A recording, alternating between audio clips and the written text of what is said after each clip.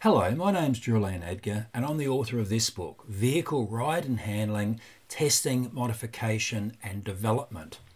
What I want to do in today's video is talk about why not all body roll is bad. Now, if you read any road tests by journalists, they'll talk about the fact the car's got a lot of body roll, implicitly suggesting that body roll is bad. But that isn't necessarily the case. Let's look at why. Firstly, a car with very little body roll is actually a poor road car. Now you might be going, surely not.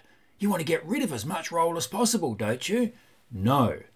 But conversely, a car with a lot of body roll is also a poor road car. So clearly we're talking about a balance between too much body roll and too little body roll. Let's look at why.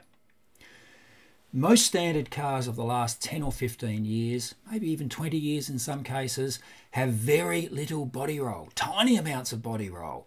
You see a photograph of them cornering at maximum G values and there's almost no body roll at all, 3 or 4 degrees. Now, the big issue is this is usually achieved by using very stiff sway bars, sometimes called anti-roll bars. Now, what's the problem with very stiff anti-roll or sway bars? Two problems. Too stiff sway bars give you very poor ride quality. Now you might say, oh, I don't care about ride quality, but you might care about the next one. But let's stick on ride quality. If you go over a one-wheel bump, and most bumps on real roads are one-wheel bumps, the roll bar, the sway bar, adds to the spring rate on that corner. It makes that corner stiffer. So when that wheel goes over that bump, the car tends to accelerate in roll. It goes like that as you're going over the bumps. And if you watch a car driving down the road in front of you and it's got overly stiff sway bars, you can watch people's heads going back and forth like that as you go over the bumps. It's extremely uncomfortable. But more importantly, if you're interested in handling, overly stiff sway bars give you very skatey wet weather handling. In any slippery conditions, dirt, snow, wet roads, the car will slide very, very easily. Now, the reason that modern cars, last 10 or 15 or 20 years, can get away with that is they've all got stability control, traction control, and that catches them as soon as they start to slide. My wife's Mercedes, now sold, used to be so slippery in wet conditions. You'd see the stability control, traction control flashing all the time because it was so stiff in roll that it just slid rather than gripping and going around the corner. So too stiff sway bars have two major disadvantages: poor ride quality in roll accelerations and very skatey in wet weather or slippery conditions. So reducing body roll by using very stiff sway bars actually has some major trade-offs, and that's a critical part of this video. Now you might be saying, but don't we reduce weight transfer if we reduce body roll? No, you don't. Lateral weight transfer during cornering depends only on 3 factors: the height of the centre of gravity of the car, the vehicle track, how wide apart the wheels are, and how hard you're cornering. The actual amount of total weight transfer laterally does not depend on body roll.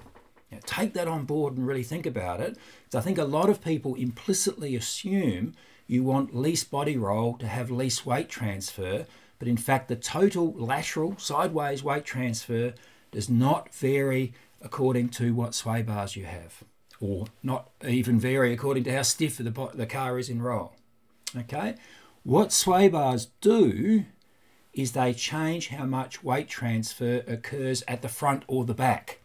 So they shift that lateral weight transfer, so more is being borne by the front wheels or more is being borne by the rear wheels. Now, the more weight transfer there is at one end of the car, the earlier that end will slide. That's assuming equal weight distribution, front, rear, equal tyre size, and so on. So you use your sway bars to tune the handling in terms of understeer or oversteer, and they're very, very important in doing that. But take a step back, remember, less body roll does not mean less total weight transfer. The weight transfer stays the same. Sway bars just change how much the front or the rear wheels cope with that weight transfer, have that weight transfer. Completely different idea. Now, why is too much body roll bad? I've said why too little body roll is bad if you're using very stiff sway bars. Well, too much body roll has one major downside. Now, we can see in the 2CV it's got more body roll than probably any car you'll ever see.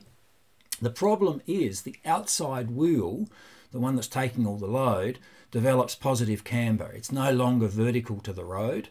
It's actually leaning the wrong way. And as soon as the wheel starts to lean the wrong way, the tyre has less grip.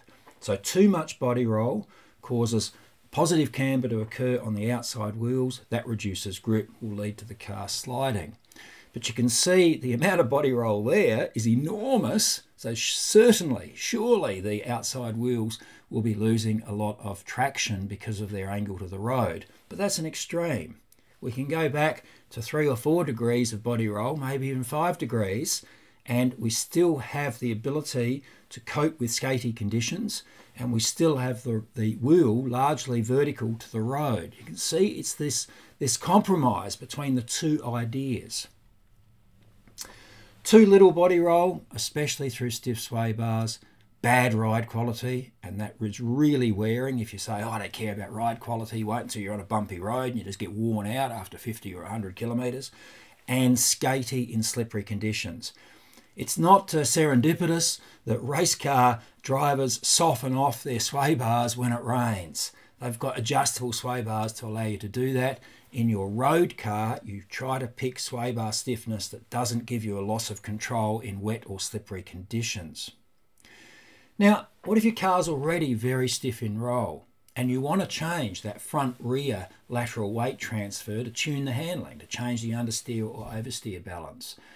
Instead of going for even stiffer sway bar at one end, you might decide to soften the sway bar at the opposite end.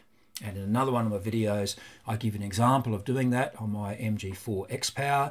I wanted to reduce the understeer, so rather than stiffening the rear bar, it's already a very stiff car in roll, I softened the front bar. So remember, you can go both ways. Don't just always go stiffer thinking it'll be better. It will not be. On the road, having tiny body roll, almost no body roll, has ride and handling disadvantages. So don't think less roll automatically equals a better car. Now, and that's a pic of me driving the old MX-5, lovely oversteering car around that corner, shows about the amount of body roll I think is pretty good for a road car. Now you might say, but hold on, if we have too much body roll and we're going through an S-bend, the body will flop from one side to the other because we're not controlling it. Control body roll in transients when change is occurring through stiffer damping, stiffer low speed, shaft speed damping, all right? That's how you control that flip-flop weight transfer rather than just going stiffer and stiffer in anti-roll bars. The book, Vehicle Ride and Handling, Testing, Modification and Development, one of the key agendas of that book is to get rid of some of the misconceptions, to address some of the misconceptions that are so prevalent in ride and handling circles, especially people who go to internet discussion groups and say, what should I do? Oh yeah, stiffer and stiffer, that'll make it better. For a road car, no, it won't. The book's out August 2024. If you're looking at this video after that, it'll be out now. It's available from Amazon in your country. Thank you.